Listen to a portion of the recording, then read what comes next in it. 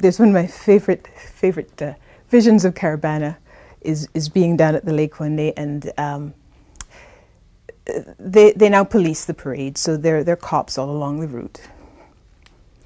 And this one policeman was one of the pinkest persons I had ever seen, and this poor man is out in the sun, you know, getting redder and redder and sunburned, managing the crowd and doing a great job, being very, very gracious, clearly enjoying himself, clearly loving the music. And at one point, a float goes by, and the DJ is on it, you know, singing and chanting and calling out and there's people dancing by, and they're all in costume. And this particular costume includes a lot of glitter. Women wearing not very much and a whole lot of glitter. And the DJ starts yelling, "Wind down the police," meaning, you know, get up against them. 3 women wearing not much more than glitter all converge on this man.